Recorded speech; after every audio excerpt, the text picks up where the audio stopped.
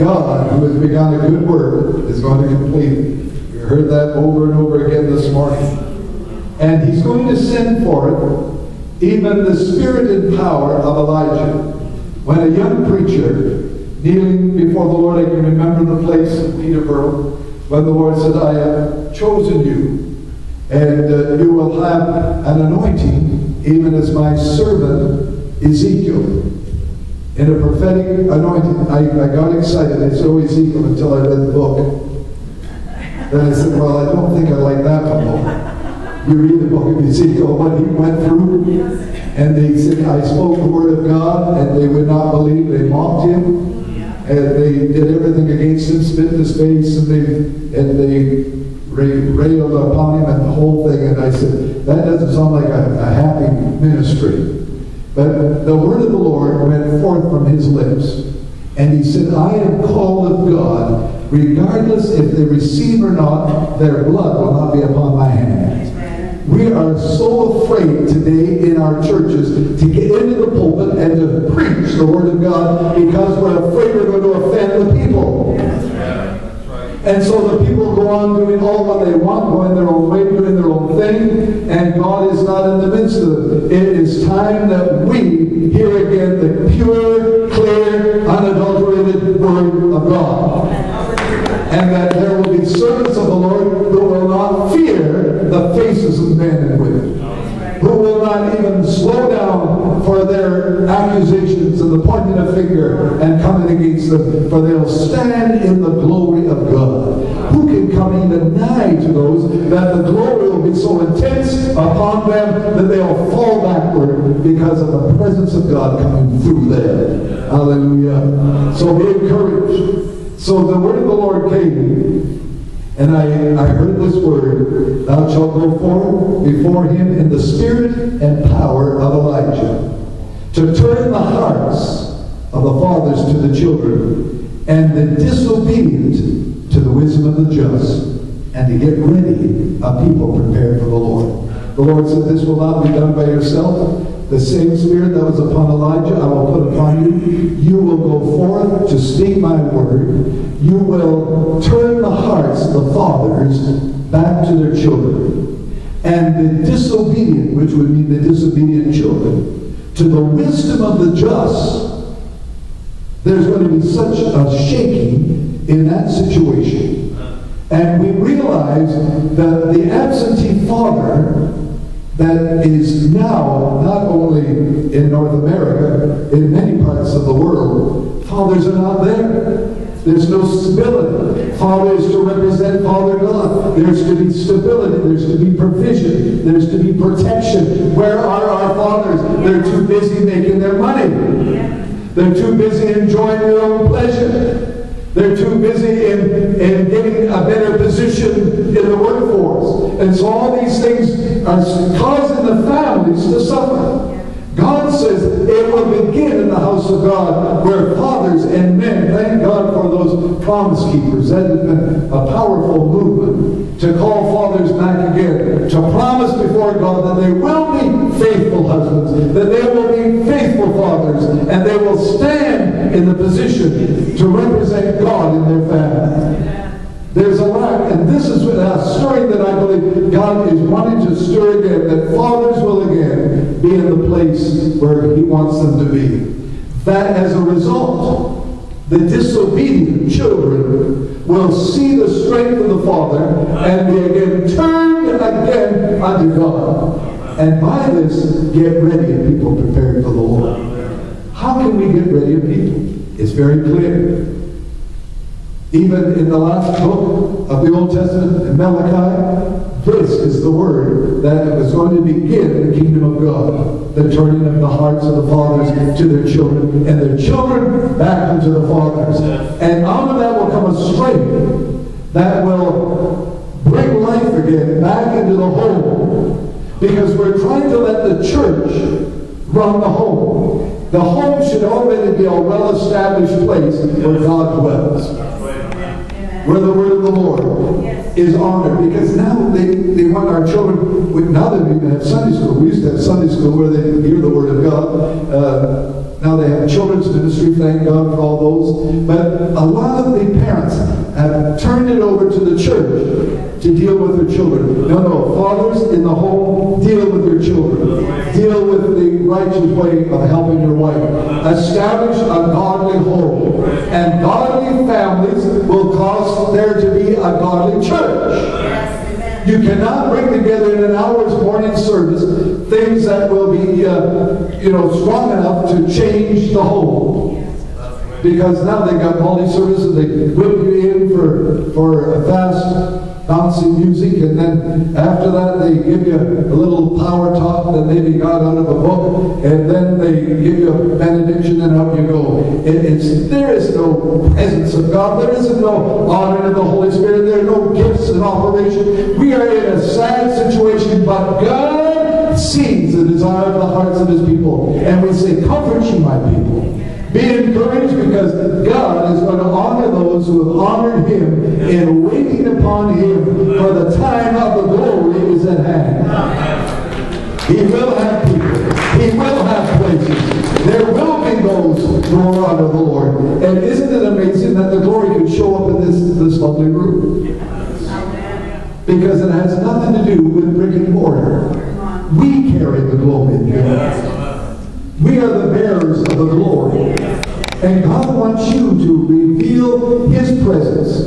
And you can be with somebody, even 5 minutes and something happens. When we went into our neighborhood in Brantford, I said, we're going to bring the glory to our neighborhood. Amen.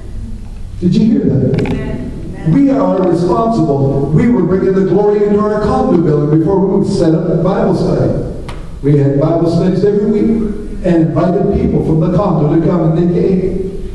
Like to see more done, but still it was a witness. And the presence of God would go up. Now in our neighborhood, and so they were watching. So the neighbor said to me, to the left, he said, I hear you're a pastor. You're a father. I said, I'm father, grandfather too. But I said, I have done ministry. And I said, I don't have a church right now, but we travel. Our son's here, pastoring in Brantford. We're helping out, just sharing. So he got into the sauce a little bit one night, and he saw me come out, and he called me over, and he said, I don't know if I believe anymore. He said, if there's God or what I should believe. And I said, well, Jim, I'm not going to heaven without you, so you better hurry and get ready. And it jarred him. It shook him to realize. And I gave him, without being preachy, let him know that I loved him enough that I wanted him to go to heaven with me. That he's going to have a change in his life. And we're claiming that across the street. They said to the one next to us, oh, don't bother with her. She's miserable. She causes trouble in the neighborhood. I said to my wife, we're going to win her. We're going to win her to Jesus. Little Polish lady. And so we were out, she's out doing her gardening, so I got talking to her, and I was raving about her flowers. She has beautiful gardens, and about what I should do in our flower garden. And she said, well, don't worry about my flower. I've got so much I could share. I said to my wife, she sounds pretty good. She's not nasty like they're saying. You got to know how to love people. That's right. We had a situation, birthday party, had cake and sandwiches left over. I said to my wife, wrap up some, I'm going to take it to the neighbor lady. Went over, well, she was so delighted. How many know we can carry the glory of God without preaching and pointing a finger at it? You know, how do we glorify God? And I was reading that in Isaiah 58, and let me conclude with that this morning. Oh, well, I wanted to go back to Elijah and what he's going to bring down fire, the Holy Ghost fire. But in Isaiah 58, isn't this the fast? Yes. What fast? To take care of the hungry. Yes. To clothe the naked. To be kind to those who are destitute. We think to get religious and to have the glory that it's going to be all just, singing, shouting, and it gets practical. Yes. When you have the glory of God, it's going to make you be able to relate to people. Yes. And it's not going to make you feel that you're better than they are. They're going to long for what you have. Yes. They're not going to feel uncomfortable and say, we don't want you. They want to be drawn. There's something magnetic about the glory. They don't know how to describe it. They don't know how to relate to it, but they long for it. Because it's God. It's God's presence being revealed. Who doesn't want God? We have so many gods out there, they're confused. Yeah. Well, they need to see the reality of the true God. I said to a young Muslim boy, he was reading about the Koran and reading it, and I said, I don't see the word love in any of it, from the front to the back, not even mentioned once, love. And I said, I can show you in the Bible over and over again, it says God is love. Not only God gives love, God is love. That's his character. That's his nature. God not only gives love, he is love. He's not just one, even though he's great, the creator, the mighty one, and as we were singing, but he is a God of mercy, God of grace, God of love. People need to see this, and if we can emanate the glory of God, people will be drawn. Because they don't want religion. How many know people are tired of religion? They see the paralyzing, devastating influence that religion can have. They want reality. So if you can bring them the love of God, the power of God, the grace of God, and even bring the miracle power of God, because the glory of God has miracle power too. You can go down the corridor of the Walmart or the store you're in, or Sears, wherever, and just begin to minister. I've taken people by the hand in business places. They are not well. You're not well? Well, let's just pray God to touch it. I don't close my eyes. I don't make them feel. I don't cough and puff and get all going, steamed up, scare the wits out of them. No, I just say, now, dear Lord, this dear one I just met just needs a healing. Needs a miracle. Oh, they said, oh, I felt something. They said, that's the power of God. They won't forget that. You may never see them again, it may be miles away. We're to be carriers of the glory. We're to be dispensers of the grace of God. We're to release the word of the Lord. If the church would arise to this, instead of going to church to see what blessing they can get, or who they can see, but going there to say we're going to come together to manifest the corporate glory of God in worship, and to declare the greatness of Jesus, and to go up from there, and we can impact nations for the glory of God.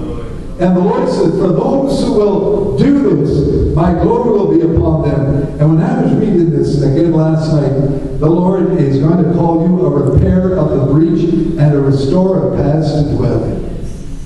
In that verse 12 of that 58th chapter, you're called to be a restorer and a repairer.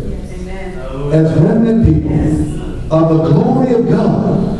And as you are a restorer of paths to dwell in and a repairer of the breach, there is a hole in the wall. And the enemy's been getting in. I shared this in Milton. God's looking for a man to stand in the gap. He's looking for a woman who will say, you can count on me. We are to be repairers, not destroyers. Repairers. People are devastated. Their lives are shattered. We're living in a devastated society. We have the ability, in the Spirit of God, to repair the breach. Where there's been brokenness, bring healing.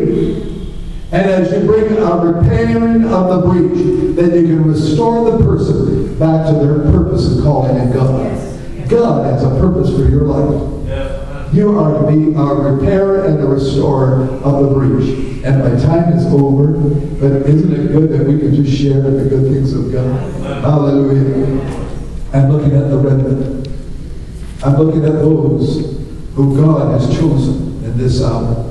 I wonder if we could sing, let God and the glory arise and shall shine upon us. I'm going to keep in touch with this group. Brother Praveen, thank you. And I see, where's the keeper man? Yeah, the keeper. Oh, yeah. Amen. Praise the Lord. God bless you, brother. God bless you. Oh, yes. I want you to experience before Brother Praveen come.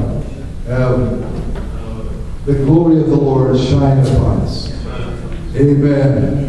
And we're going to impact nations. Praise the Lord. Out of this, we don't know where all we're going or what's going to happen. We've got some ministry plans, all excited about what God's going to do, because the glory of the Lord There's something so pure about the glory. I mean, there's something, you don't have to work it up. You don't have to dress it up. The glory is sufficient in itself to be everything man needs.